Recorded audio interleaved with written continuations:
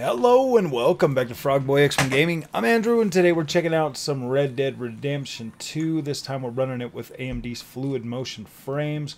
Let's go ahead and look at our settings real quick. We're running this bad baby and let's get in here at the graphics. So we're at 1440p.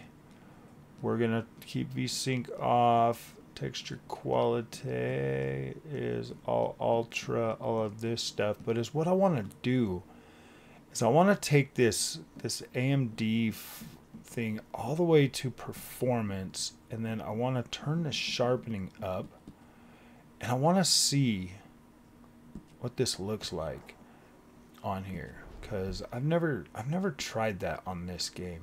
So that should lower our overall. It still looks better than PS5.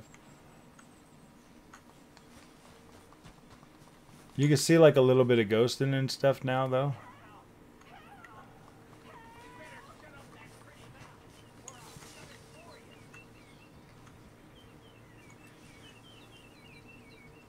But our image quality looks pretty dang stable.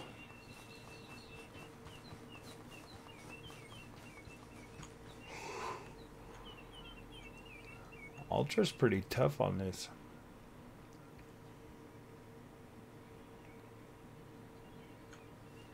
Yeah, like this works. Let's show you guys this real quick. So our average frame rate is about 71. Actually, let me do this.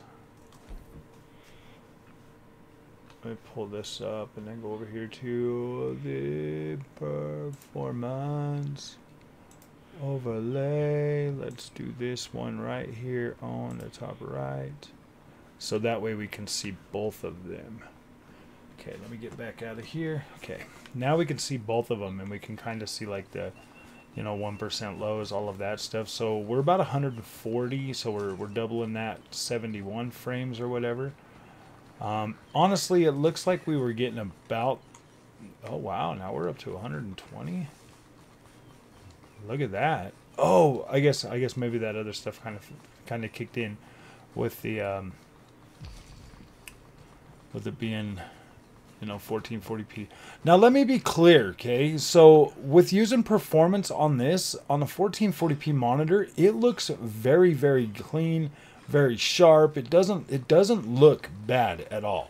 Like this actually looks very, very clean.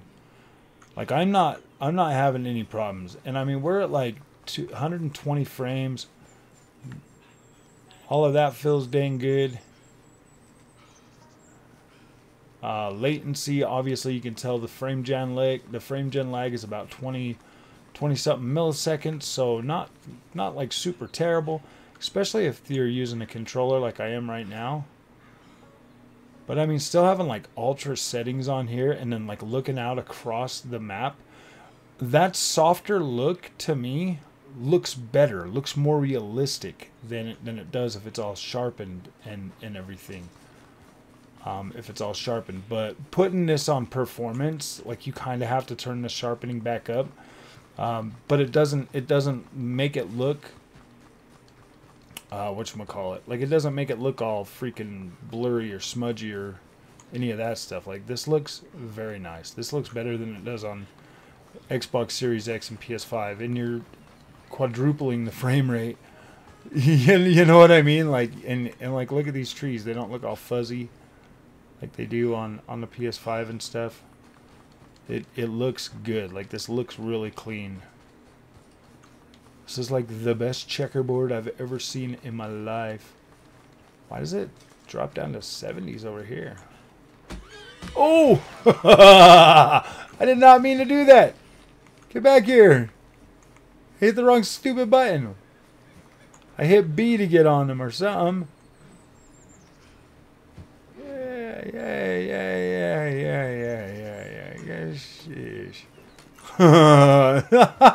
Dude, that was so cool. I punched him, he kicked me.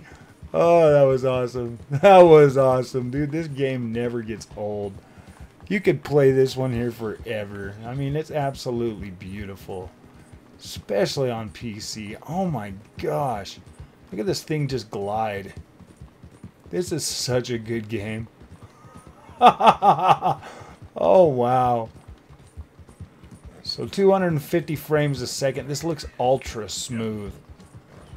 Like you don't see any like judder or anything. This just feels great. Dang. The way the detail pops, even with ultra or a performance FSR.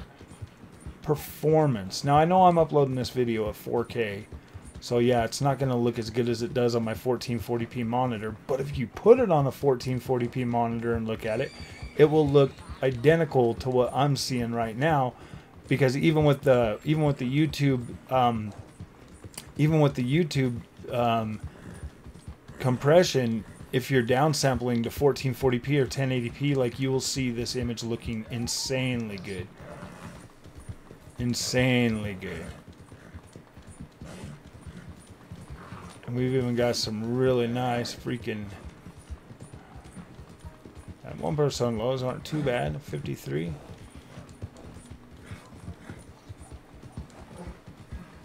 Let's see if we're going to drop down in this little city thing. Well, we are getting a little bit lower than the 60s. But we are... Let's let my horse kind of rest a little bit. I was beating the brakes off of him.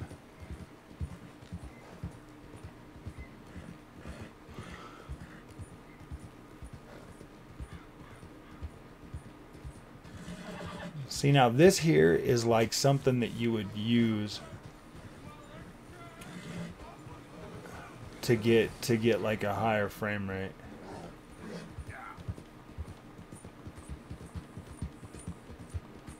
And very nice image quality. And see, that's the thing, man. That's the bonus of having a 1440p monitor.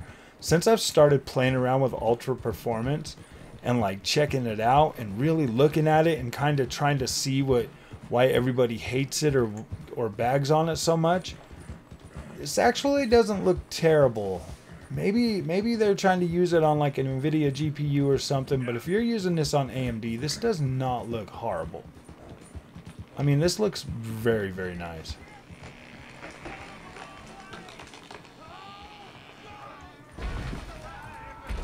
Wow. That was cool.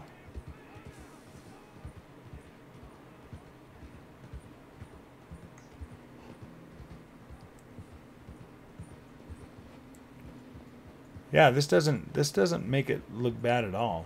This actually works very well. I mean, obviously, like when you turn the camera, you can see like his hair kind of look checkerboardy and stuff. But it doesn't look terrible. I mean, this looks still better than what you get on a console.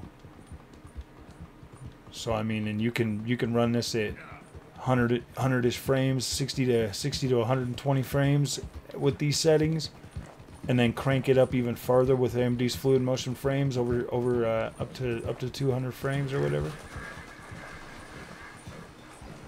The water still takes a toll on your frame rate, but then you can get back up. Oh yeah, dude, you could easily play this like this. Easily.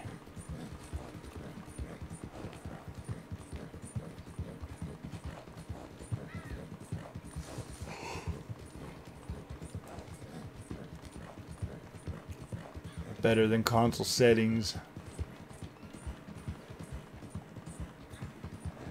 So you get out here by this water and obviously you start losing that frame rate or whatever. But I mean, you still feel like you're at 130, at least visually, because it's just so freaking smooth.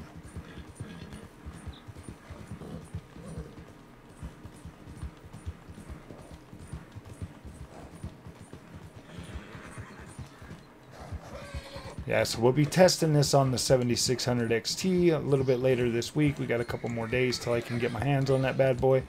But yeah, this will be one of the first games I pop out. So, all right, my friends, if you like this content, don't forget to like and subscribe, and we'll see you in the next one.